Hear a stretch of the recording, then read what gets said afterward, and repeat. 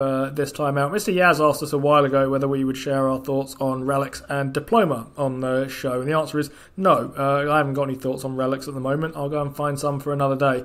But Diploma I thought I would talk about this week because we have talked about it on the show before, but the company's had an interesting week. The stock was up 10% yesterday, which is Wednesday, after some news, and it's very much a case that it's Diploma doing Diploma things, and that is a very, very positive thing. So, yeah, been a fan for some time. This is an industrial distribution conglomerate. They send out, they work out of three segments. They're controls, seals, and life sciences. Life sciences involves kind of machinery. Seals involves kind of, nuts and bolts, more on those in a little bit. And controls is things like specialized components.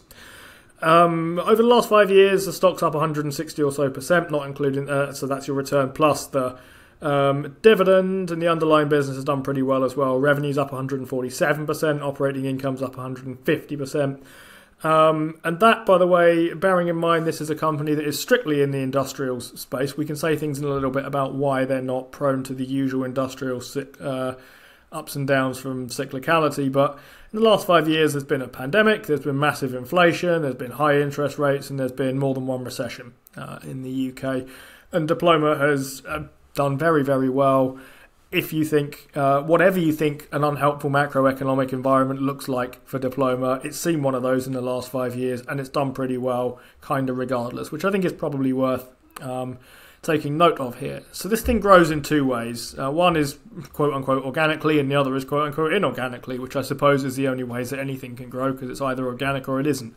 But that is to say, it tries to buy things and add them on, so acquisitions, and it tries to get more out of the businesses it currently has. Getting more out of the businesses it currently has involves getting them into new markets. So if you have a small company and you have a large distribution network, you can help your small company sell things into markets it couldn't reach before because it didn't have a distribution network, and now it does. You can also add more products to your existing distribution things, you can share technical expertise, and you can avoid duplication of things like HR and accounting and the like. So lots of ways you can generate organic growth, which is to say growth you didn't get just by acquiring things. But that's not what's been going on this week. This week, Diploma has acquired, or has announced that it is going to acquire, a company called Peerless Fasteners, which is, I think I said to you off air before we started, Steve, like the most Diploma company you can think of to buy. That's probably not quite true because you probably couldn't think of it before you read about it in this thing. But they make nuts and bolts for the aerospace sector based in the US. And what they get from that then is a bigger presence outside the US, specifically in the EU, through Diploma's distribution network. Diploma increases its kind of US footprint, so immediate win on either side here. Peerless has been, by itself, as an independent and separate company, growing its earnings at about 9% per year. That's pretty good, you might think, and it's been doing that for some time. That's organic growth in this case. Diploma is paying on a forward earnings basis a price that implies a PE ratio of 7. And that roughly tells you everything you need to know about Diploma and this particular acquisition. That's what they do. They find companies, they buy them at low multiples, and they add and grow their bottom line, dividend, everything like that. It's impressive stuff. Diploma shares themselves don't look cheap at today's prices. After that jump, they're at a PE ratio of about 42, which is not cheap by anyone's standards, especially not UK standards. But in fairness, this doesn't behave much like a UK FTSE 100 stock. 42 is a big number to pay of earnings for anything. Diploma is clearly doing very, very well. You can assume that the most recent acquisition is now priced in pretty well. It seems unlikely that it won't go through, but it's being built into that share price at the moment. I sort of wonder, I feel like looking at a price-earnings ratio of 42 is both intelligent and not intelligent. Here's the reason it is. It's expensive. There's growth priced into this thing. There is no question of that. If you try and work out what your returns are likely to be, then you will find pretty quickly that they only make any sense if that earnings number gets bigger, and that's correct. However, you could arguably have said the same thing 5 years ago. This was trading at a PE ratio of 33. Based on the amount that their earnings have grown, It's now trading on about 12 times those earnings. So if you wait 5 years, all of a sudden what you have is a growth machine that looks extremely cheap. I was thinking about this at the start earlier this week when I was writing. It's got a £5 billion market cap. It feels to me like, I don't want to say it feels to me like, it clearly is the case that it's a long time till they run into the law of large numbers. When you look at acquisitions, the problem with acquisitive companies is that they eventually make a mistake, they eventually overpay. And the reason they make mistakes and overpay is because they're running out of decent targets that can make a meaningful difference to their market cap. I think the Peerless acquisition, or at least Peerless future acquisition, is probably the best sign you can get that that's not happening to Diploma just yet. A $5 billion market cap means they have loads of opportunities that are too small for, say, the likes of Berkshire Hathaway. Feels like a Berkshire purchased this thing, actually. To be interested in. Buffett's not buying anything at whatever it was, a few $100 million in this case, because it's just not worth it. It's worth it to Diploma though, and yeah, 7 times earnings for something growing at 9% is just the kind of deal you don't seem to be able to do on the stock market at the moment. Steve, impressed? Not impressed that you missed the opportunity to call this a bolt-on acquisition, Steve. But yeah, this is a really good strategic fit. You can see this. So Diploma have an established position in aerospace fasteners. They're adding airframe to this as well, which means that it gives them a little broader product offering. You know, if you don't want this, could you take that kind of thing? So that's a really interesting little addition. Like you say, Steve, it's a really attractive valuation. It's like 7 times next year's EBIT, I think they're saying here. So that's quite that's not expensive in any way, shape or form. Yeah, it looks really pretty good. Organic revenue CAGR of 9%, significant headroom for growth because they're going to enter this new market. And Diploma obviously are buying a pretty decent management team here as well. And Diploma are a hands-off kind of manager. They're a bit like Berkshire in that they give these companies a nice home, and then they let them do their business. So yeah, it looks all. I mean, there's nothing in this announcement that you sort of scratch your head and think, well, why have you, why is this why have you done that? This is like you say, Steve, the most Diploma thing they could have possibly bought, and yeah, it looks like it's going to tie in with everything they offer. Well, really, really well, to be honest. So, yeah, nothing to dislike in here at all, Steve. One of the things to kind of note about these sort of nuts and bolts companies, this is lifted straight out of the Business Breakdowns episode on this, by the way.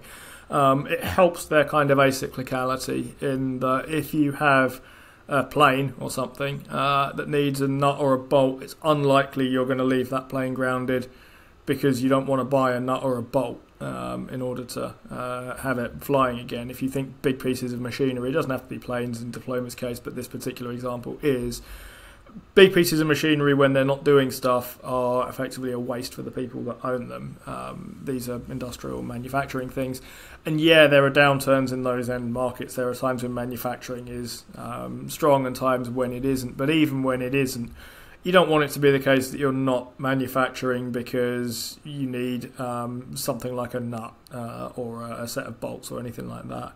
So, I mean, that really helps with these kind of things. It helps their kind of cash flow, helps their acyclicality, I guess, even though the end markets they sell into are quite cyclical. And that's an interesting and important point to, I think, notice here. It's it adds to the very Diploma-like feel of it. Yeah, just looking at the funding as well here, Steve. So looks like they've extended bank facilities, $555 million revolving credit facility maturing in 2028. It's got a couple of 1-year extension options on the top of that as well. And US private placement issuance, so a bond issuance, raising 250 million euros. With a mix of 7, 10 and 12-year maturities, all in blended fixed coupon of 4.28%. So it would have been nice to have a look at them, I think. A 12-year of 4.2, well, I suppose it would have been a bit more than that, I would assume, the longer-term bonds. But a blended fixed coupon on 7, 10 and 12 at 4.28. Yeah, it's pretty attractive. I wouldn't imagine, and it's a decent return for the investor as well. So you can see why it was taken up. So, it looks like it's going to be made as a cash payment, 228 million in cash, and then the remaining 3.5% will be paid based on Peerless Management's performance in financial year 27 as well. So there's a little bit held back there and a little bit of incentive for them to carry on performing. And Diploma's balance sheet not hurt at all by this. Year-end leverage is about 1.3x with no further acquisitions, which I find is probably unlikely. Diploma will likely make 2 or 3 more between now and the end of the year. So, it looks all good to me, Steve. I think Diploma is one of those stocks that people look at and just think, the 6% top line growth and maybe 8% bottom line growth, and they, even though the free cash flow conversion is really high, usually 90%. People sort of look at that and think it's just too expensive. And as you say, 40 is a high number. 35, 40 is a high PE number. But when somebody's churning out consistent bottom line growth, those numbers soon diminish. And I think that's the case with Diploma. But is this one that do you still own this one, Steve? Or is this one that you've got rid of? I have got rid of it. I very artlessly got rid of it at a time when it was a lot cheaper than it is now. That's not always been the case with my stocks that I've sold, especially my UK stocks, actually. But no, this was a very, very badly timed sell on my case. I had a sort of value burst and thought, I'm done with waiting for Diploma to do stuff. I think this number is just too high that I'm currently selling it at. I'm not quite sure exactly where it was, but it was a lot lower than it is now. And that was a very, very bad move, and that makes it that bit harder to try and get back into it at these prices, even though when you look at this, then okay, they're financing it with 4 and something % here, and they're buying it at an earnings yield of about 15 or something like that. And I think even in their first year, they're going to get more than 4% back in this to make their debt payments, so they're well away from the get-go, as far as I can tell. Plus, as we've been pointing out, even with a company like Diploma, you can justify paying slightly higher multiples if you think you're going to get better returns out of this company than it can generate by itself. Okay, you're growing at 9%, let's suppose, and you're getting an earnings yield to start off with of, let's say, 15, just to round it a little bit. Sure, but you can expect that number to go higher in the case of Diploma, so you can justify paying slightly better than that. Not that they have in this case. So, I'm impressed by this. I do not still own it. I'm going to say I wish I did. If I hadn't sold it when I did, I'd probably have sold it since, because I'm not very good like that. I am staring at Southern Copper and refusing to go anywhere near that sell button, because at least it makes my portfolio look nicer with a big green number next to it. It would have looked a lot nicer with Diploma shares still there though, Steve. You've been watching a segment from the Playing FTSE show, brought to you in association with our favourite broker, Trading 212. For the full version of the show, check us out on Spotify, Apple, or wherever you get your podcasts. And if you check us out on the link in the description, there's a free share in it for you with Trading 212 if you open a new account. Just use the code FTSE so they know we sent you.